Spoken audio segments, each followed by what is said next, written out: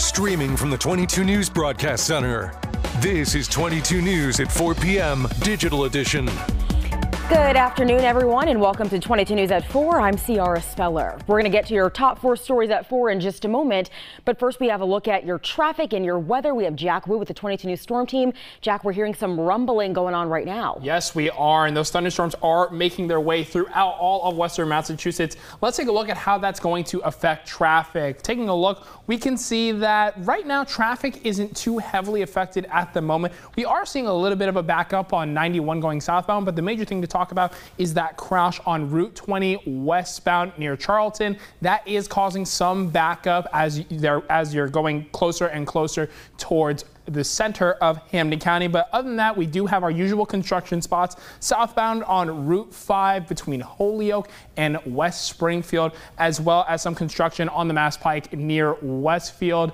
And we're looking at Palmer as well. Mass Pike going westbound near Palmer, we are seeing some construction there as well. So the regular backups minus that construction, but the rain today could definitely cause some issues. Taking a look at our live camera in Springfield, we do have a severe weather alert in place, and we can see those thunderstorms in the distance that are making their way through Hampden County at the moment, and we are under a severe thunderstorm warning until 4:15 p.m. Here it is. We can see it's mainly affecting parts in southern parts of Hampshire County, central parts of Hampden County, as well as parts of Franklin County as well. This goes until 4:15 p.m. today, but we will keep you updated in case they prolong it. There is also a severe thunderstorm watch that goes until 8 p.m. this evening. That is going to be mainly in Franklin County, as we are expecting some more storms to potentially roll in. There's also that heat advisory that's still in place until Friday. These warm temperatures haven't gone down significantly just yet, but we do have a heat advisory throughout all of western Massachusetts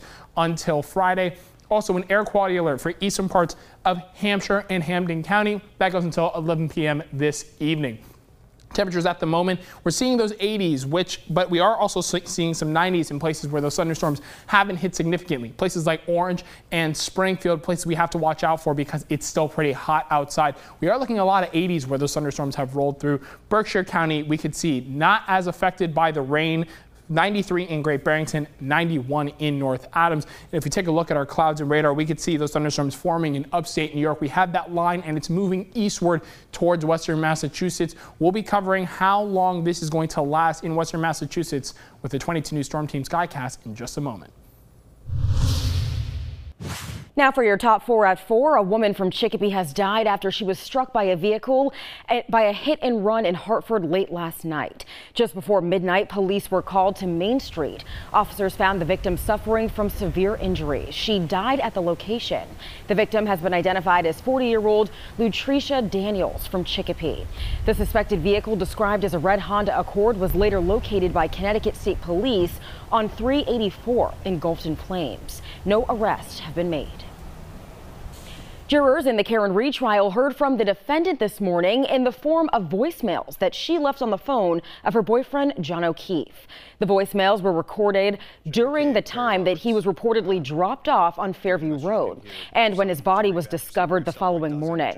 Following the voicemails, State Trooper Nick Guarino testified as to why the Apple Health data from O'Keefe's phone said he was moving after he was allegedly hit by Reed's car. Due to satellite. It's basically a pedometer, so the movement of the phone, the distance traveled, it's going to register as steps. You don't have to physically be walking and moving the phone for it to register movement. The other witness, Mr. Lally? Also this morning, the trial judge ruled that the defense witness questioned on Tuesday will be allowed to testify. The judge also said she wants the jury to get the case by the end of next week. A full day of court is scheduled for tomorrow. And excitement is building in Boston. Officials say they're expecting at least 1 million people to flood the streets for the Celtics victory parade. The NBA champs will hold their rolling rally through the city, celebrating a record-breaking 18th banner coming home to Boston. Festivities start around 11 tomorrow morning, and you can watch our live coverage from Boston on 22 News starting at 5 a.m. RFK Jr. will not take part in the first presidential debate come next week. CNN, the host for the debate, announced Thursday that the independent candidate failed to qualify. The network said that Kennedy did not hit their polling threshold of 15% in at least 4 approved national polls. He also fell short of the network's ballot criteria, which required candidates to secure access in enough states to win 270 electoral votes. All right, checking back in here with Jack. We have a weather advisory, lots going on out there. Tell us what we can expect to see. Definitely. We are expecting these thunderstorms to roll through this evening. Let's take a look at the 22 News Storm Team Skycast. Now, this is set for 7 p.m. this evening, and we could see a lot of those thunderstorms we're experiencing have passed for the most part, but they still might linger for a little longer. But by around 10 p.m. Thursday evening, not expecting those to be as much of a factor, really just a lot of that cloud cover and maybe an isolated spot shower. Going into the morning on Friday, 6 a.m., seeing a little less cloud cover, but Friday is going to yield some similar results as today. 12 p.m. Friday afternoon, seeing some of that rain already making its way, but it's really around this time going into tomorrow. 3 p.m. on Friday, expecting some more potential thunderstorms and showers to make their way into the Pioneer Valley, and that is even more so a factor going into around 7 p.m. on Friday. We'll be updating you with how long these thunderstorms could last with the 22 News Storm Team forecast. A new report shows that the use of weight loss medications has soared in Massachusetts in recent years. According to the Health Policy Commission, over 300,000 prescriptions were filled in 2023 for weight loss drugs. The drugs were initially intended to treat type 2 diabetes, but are now commonly used for weight loss and management. The HPC says the increased demand was partially fueled by the FDA's approval of Wegovy for weight loss in 2021. And drug maker Eli Lilly is suing 6 more entities, including medical spas, for selling products claiming to contain the active ingredient in its diabetes drug Zepbound. The lawsuit alleges that the entities are falsely claiming that their compounded versions of the drug are approved by the FDA.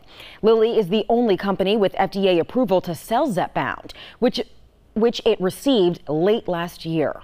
The agency has also warned about the safety risk of using compounded or custom-made versions of popular weight loss drugs. And now for a look at what we're working on for 22 News starting at 5. A murder-suicide in Wilbraham this week led to the death of a mother and her son. How local church members are remembering those victims. Plus, today marks the summer solstice, the official start of the summer season. Astronomers from UMass Amherst explain how this event occurs. And we're also at the State House in Boston with climate and plastic bills. One more look at the traffic. Our main concern, this accident on Route 20 westbound near Charlton, which could delay some traffic, but give yourself a little extra time on the roads tonight as we are expecting this rain to continue. We'll let you know how long the rain lasts with the 22 News Storm Team forecast. All right, Jack, thank you. And thank you for joining us for 22 News at 4. You can join us live on TV starting at 5. But you can always get your local news and weather updates anytime on wwlp.com and the 22 News mobile app.